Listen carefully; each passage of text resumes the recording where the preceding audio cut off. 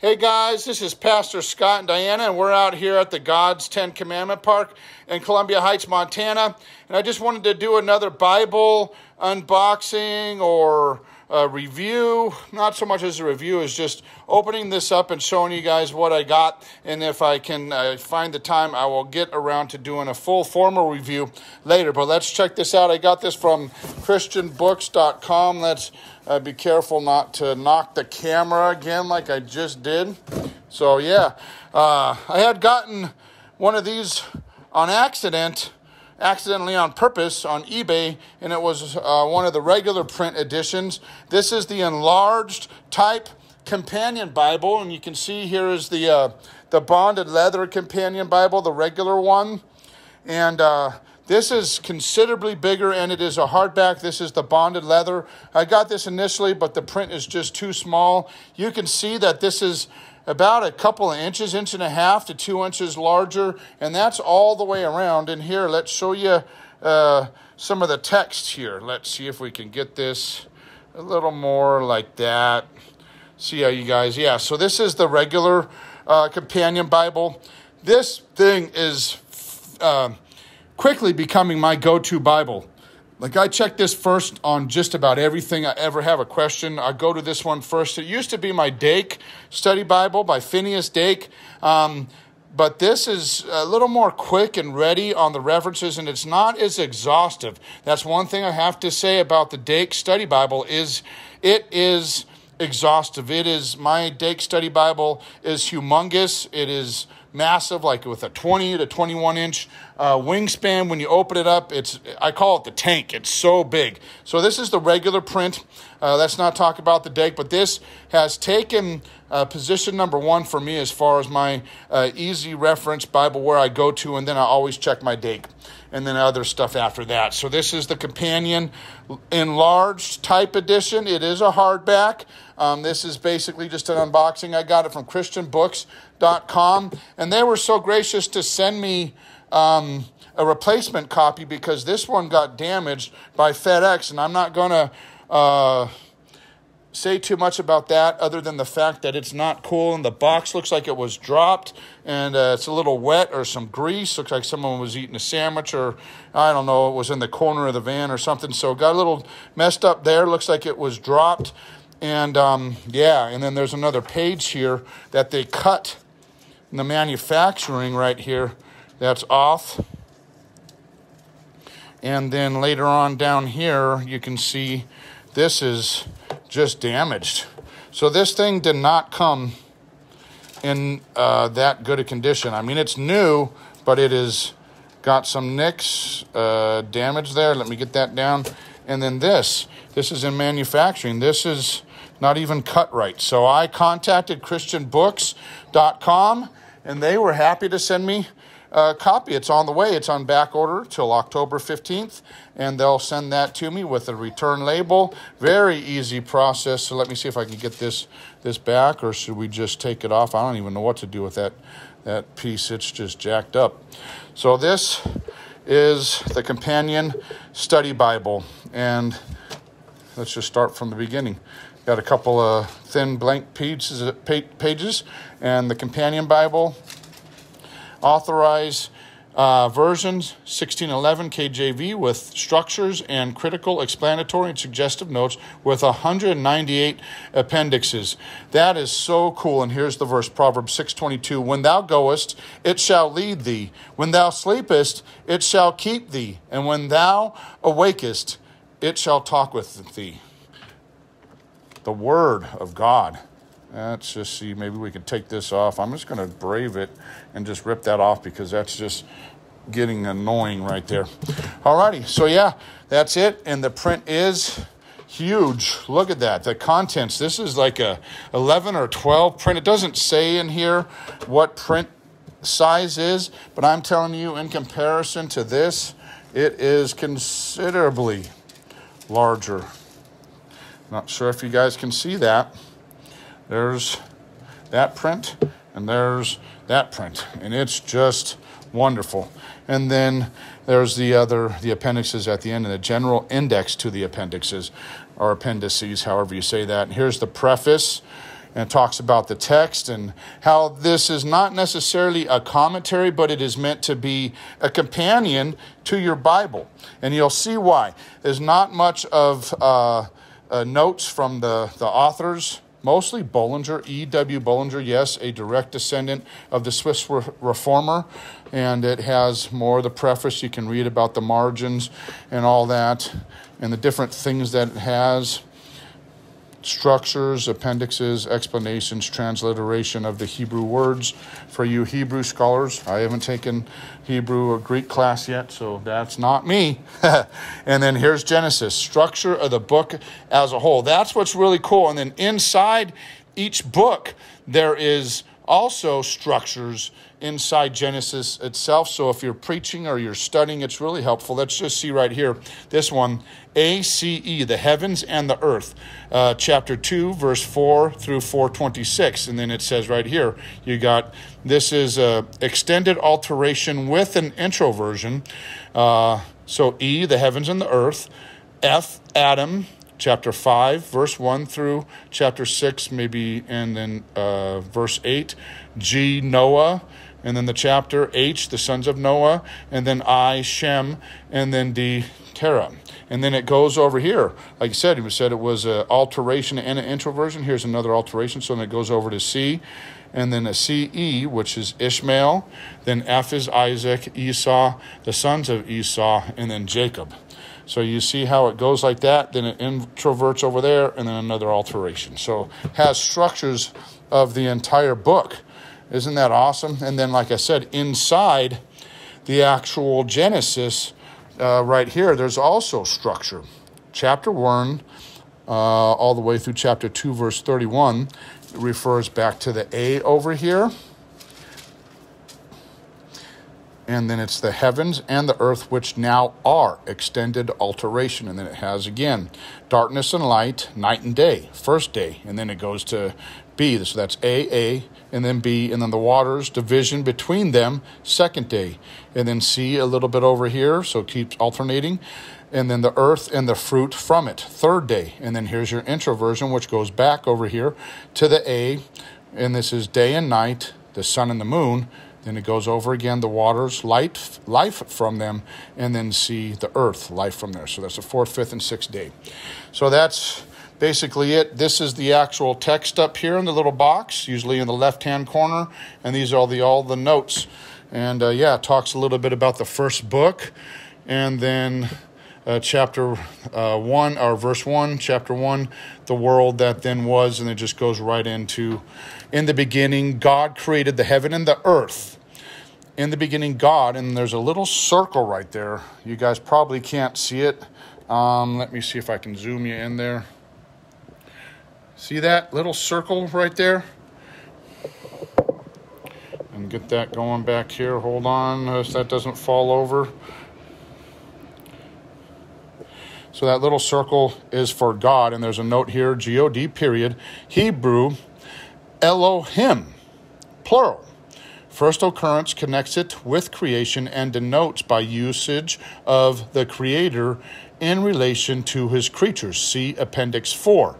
In the Hebrew, the accent, and then it's A-T-H-N-A-C-H, places the emphasis and gives pause on God as being himself the great worker, separating the worker from his work. And then it has another little circle here for created, and then here's the note for created. Singular occurs 6 times in this introduction's other Acts 46 times, see Appendix 5. And then perfection implied, and then it gives you some cross-reference and all that. And then here's one more note for verse 1. This is just verse 1, and there are 3 notes. The heaven and the earth. And the heaven and the earth, period. With the Hebrew particle, ETH before, emphasizing the article the, and thus distinguishing both from chapter 2, verse 1, heavens in Hebrew, always in plural. See note on Deuteronomy 4:26. So that's just an example of what's in here. And let's go see what it says, just a split second here as far as the appendixes or appendices. In the beginning, God. And it says here, God, see Appendix 4. So let's go all the way to the end and show you guys that, and then we'll wrap this up. This thing is huge. It is huge. This is page 1084. And look at all these. Here's the text, and here's all the notes. And like I had said, there's structures even inside the beginning of the book and then inside the text itself. So for helping with preaching and studying and the subject and stuff. So we're going to see God back here in Appendix 4 while we got our mind on it. There's 198 appendices. And someone correct me if I'm wrong how you say that. You can call me, message me. Appendices 4. Starts over here. I'm not going to read the whole thing. Number 4, the divine names and titles. And then if you remember, in the beginning, God created, that was Elohim. God, plural, occurs 2,700 times. Its first occurrence connects it with creation and gives its essential meaning as the creator. It indicates his relation to mankind as his creatures. See note 2 on 2 Chronicles chapter 18, verse 31, where it stands in contrast with Jehovah as indicating covenant relationship. Elohim is God, the Son, and the living Word with the creature form to create. In John, it gives us references right there. And later, with human form to redeem, begotten of his Father. Before all worlds, born of his mother, in the world, in this creature form, he appeared to the patriarchs in a form not temporarily assumed. Elohim is indicated as in the Authorized Version by ordinary small type God. See table on page 7. And then it goes on, Jehovah, and all these other different names of the divine names and titles. Yeah, so this thing is just off the chain. Whoops. Sorry, guys, I knocked that thing. Let's see if we can get it to adjust. My bad. That'll be on the YouTube, I guess. So, sorry about that. This is like a gimbal thing, and I just knocked it. I just wanted to show you. Okay, so let's go to Revelation, and here's the appendixes. 1,914 pages to Revelation to the end, and then the notes thereof. And then the appendixes start here on page 1. Here's a general numerical index of all 198, covering all sorts of different things. It's the structure of the books of the Old Testament according to the Hebrew canon, Genesis, the stars also, the laws before Sinai, genitive case, posterity of Cain, leaven, the Decalogue, tabernacle, cherubim, offerings. It's just 198 of these things. Look at all these, 50 to 151 to 119, 120 to 186, the 12 apostles, Zion, trust, Psalms, 6 martyrs. I mean, it's just crazy. This is the companion Bible, enlarged text edition, a large print, bearing the patriarchs, another king, the mystery, the Pauline epistles, all kinds of stuff in there. And then you have the actual appendixes right there, 198 of them. And then at the end of those, and there's even pictures and some drawings and graphs, the hours of the Lord's last day laid out. You can study all this stuff. This thing, like I said, the companion Bible is, I think it's my number 1 now.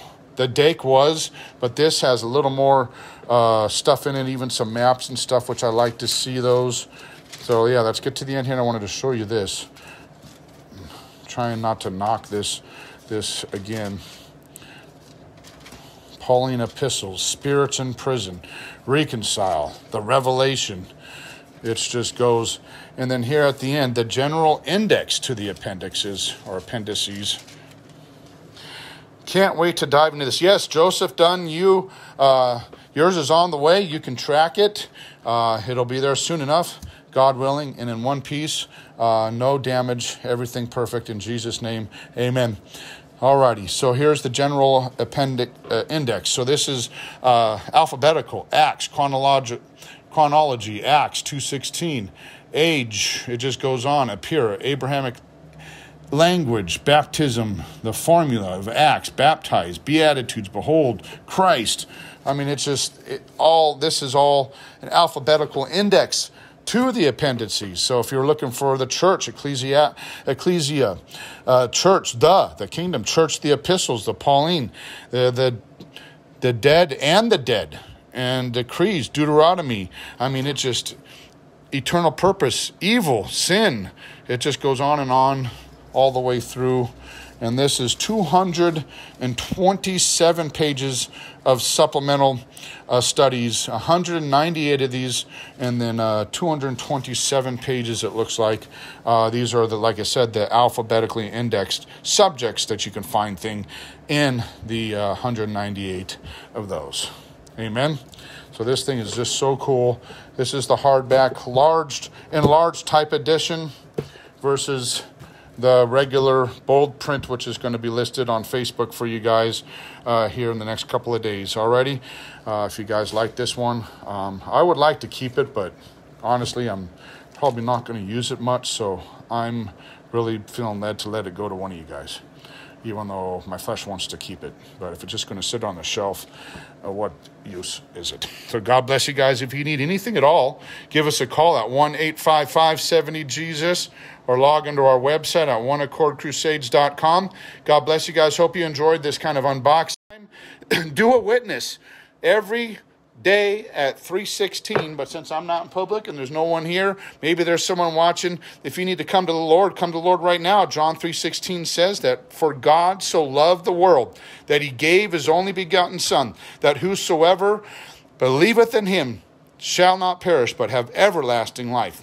If you need that hope, if you're downtrodden, if you're feeling the effects of the world the way it is, turn to Christ today. Make the decision. Just come to him, confess your sins, and receive Jesus. And trust me, your life will get a lot much better, and the happiness that you've been looking for, you will find. Set your alarms. I have 3 alarms every day, 10:02 a.m. in the morning. That's Luke 10:2. Pray to the Lord of the harvest that he'll send workers. John 3:16 for John 3:16. So when we're out in public, you witness, you pray, you give a tract, you do something to do the gospel. I mean, we should be doing that all day long, but specifically at John 3:16. And then at 2, before that was 12 p.m. to pray for our leaders. And that's in accordance with 1 Timothy chapter 2, verse 1 and 2, where it says to pray for our leaders. So 10:02 a.m., that's Luke 10:02, Luke chapter 10, verse 2, pray to the Lord of the harvest. At 12 p.m., set your alarm again and pray for your leaders in accordance with 1 Timothy chapter 2, verse 1 and 2. And then John 3:16 p.m., set your alarm at 3:16 p.m. And pray for your lost loved ones, lead someone to Christ, share a witness, or just at least those 3 times a day. Pray. 10:02, 12 p.m., and 3:16. God bless you guys. Jesus loves you, and so do we. Peace.